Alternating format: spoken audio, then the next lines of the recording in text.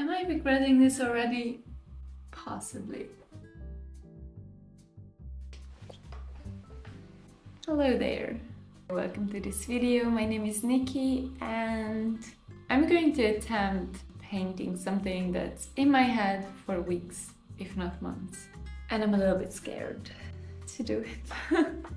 I think there's sometimes when you have such an amazing idea that it might not be amazing for everyone, but it feels really great to me because I can connect with it so deeply and I feel super passionate about it.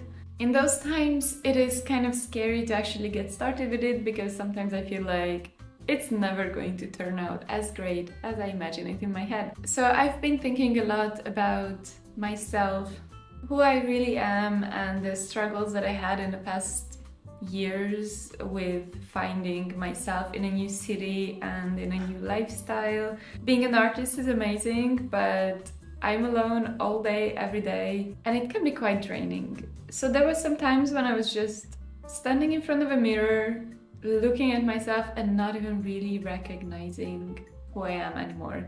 So I was just trying to remember back to my older self when I was just full of energy and I would go out partying and I would just always be surrounded by people. And then I thought, I'm an artist.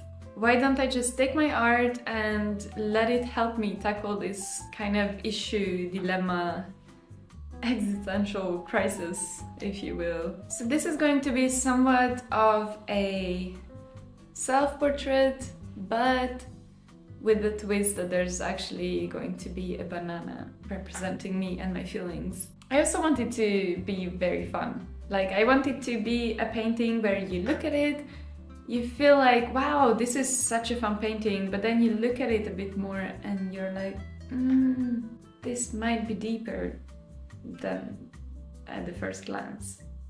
But it's still fun to hang on your wall. Yeah, let's see if I can make it. Let's just get to it, shall we?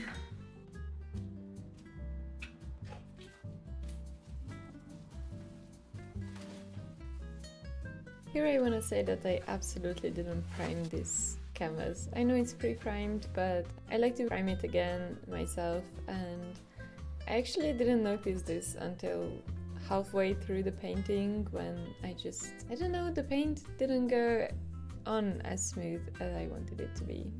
It might be just, you know, in my head.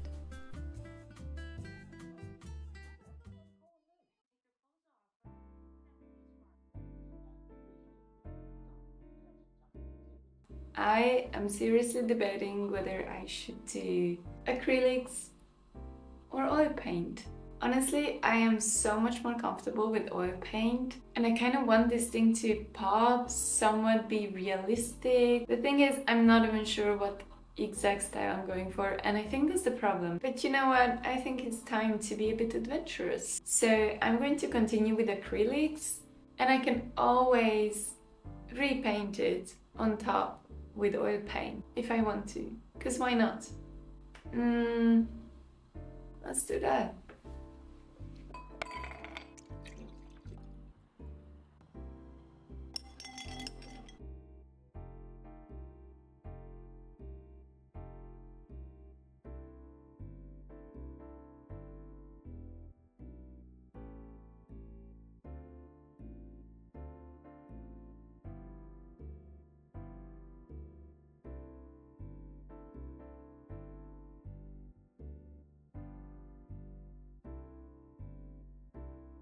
Okay, so I actually need to go and buy some nice pink color that actually has some coverage, because I only have neon pink and purely red.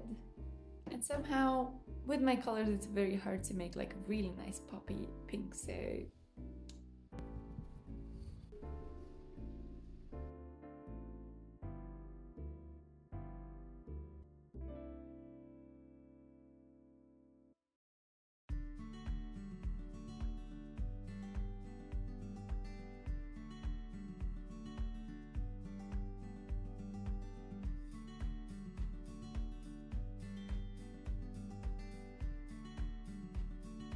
okay, so far it's going great.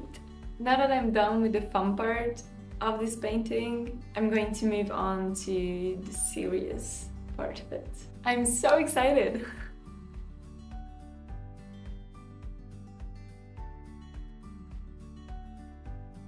I am a self-taught painter, and sometimes I felt a bit insecure about showing how I paint because it might not be any of the conventional techniques, but at some point I just let it go because I love experimenting, I love doing stuff that just feels good at the moment and feels good to me.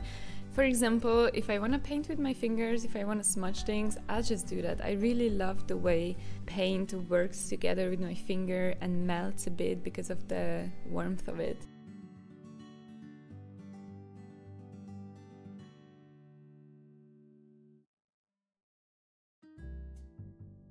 If you've seen any of my previous videos, I think it's pretty clear that food is a very, very important part of my creative process. Every time when I have ups, downs, I'll just go for something yummy that's gonna give me some nice inspiration.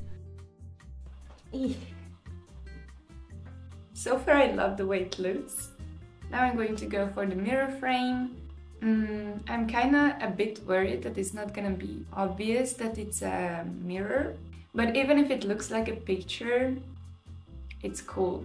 I actually never tried to do gold before, and obviously I don't have golden color. I mean, not obviously, but I don't have golden color, so I'm gonna need to mix it out. Exciting.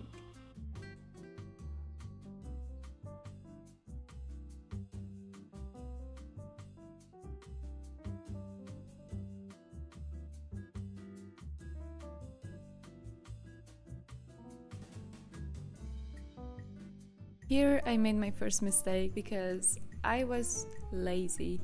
I wanted a rounded frame and I really felt like that's the right choice, but I was just too lazy to draw it out and to make it out, and I just wanted to get going with this painting, so I made this one, and honestly it just didn't feel right.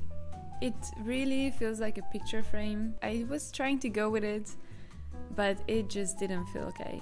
Even with the amazing floor that I painted, I love it so much. It didn't work. There's already so much happening there and it just pulled focus from that, I think. Anyways, I just kept going and being hopeful as one does. So I started to work on the background. I imagine this as this really beautiful, dark, moody vibe. And moody I got. Spoiler alert, I actually changed this background, but let's just look at a footage of me working really hard and long on this background before, changing the whole thing. I will say though that my boyfriend actually preferred this background. He said it's super whimsical and magical and it's really cool. I just really didn't go for that vibe.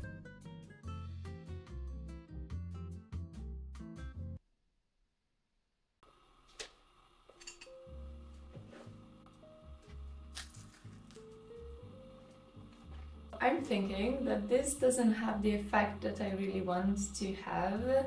The background is a bit too dark, and in my head it looked very cool because it was a very dark background and the mirror was just bright and shiny, showing the youth basically, or the fun self. And the aged banana was just by itself, kind of being lonely and a little bit sad, like a melancholic vibe. But this one just seems much more like mystique and magic, and I don't really love it.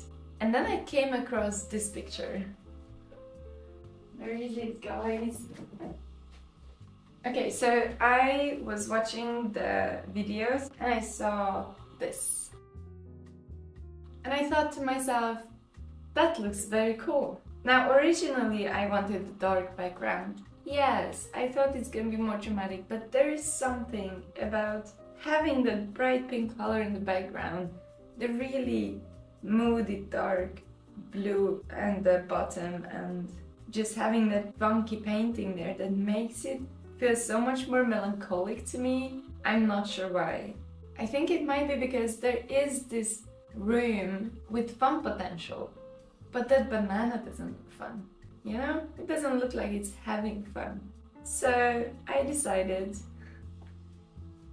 to paint this beauty over. It's really sad because I went over the really beautiful, pure, bright pink.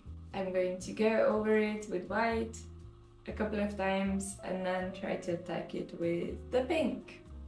And hopefully it's gonna be nice. Otherwise, we'll just paint it back.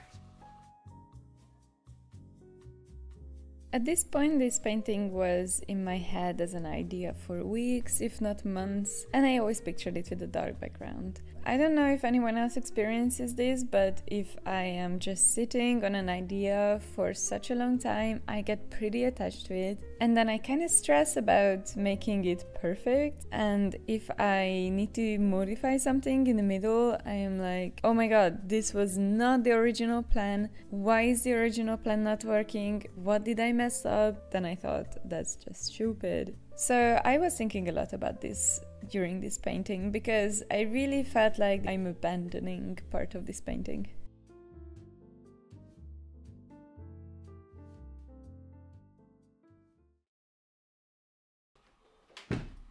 Am I regretting this already? Possibly. But I still have faith that it's gonna turn out okay, or good, or even great.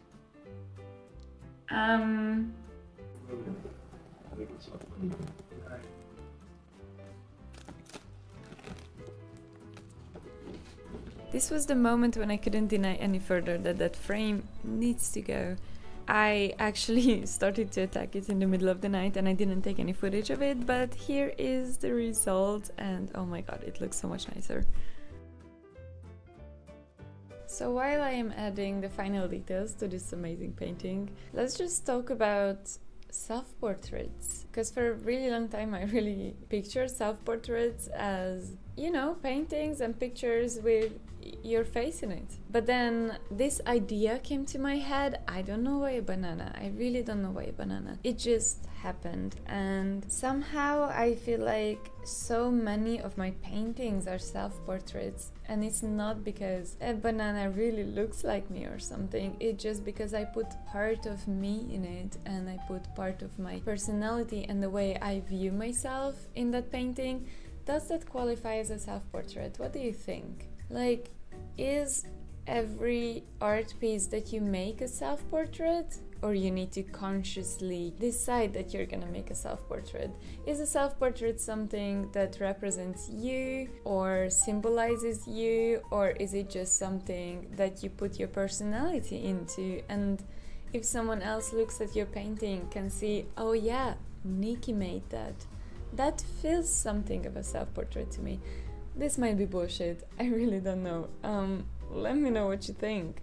What I will say though is that it is so therapeutic to paint out some of my feelings and my fears, and it also helped a lot to look at myself and the situation that I'm in and the life that I have in a very different perspective, which is just so cool. I also love that this painting doesn't show me and my face, and everyone can see themselves in it, and everyone who ever felt like they are a different version of themselves now, or they just feel like they maybe lost themselves, or sometimes they wake up, they look in the mirror and they don't recognize themselves anymore, or the people who may feel like they can't show their real self to the world. I really love that this painting gives the opportunity for so many people, hopefully, to see a part of themselves in it and to recognize some of their own situation. And I think that's why art is so beautiful, because it gives this opportunity to people to reflect on their own feelings, and I'm so grateful that I get to do this.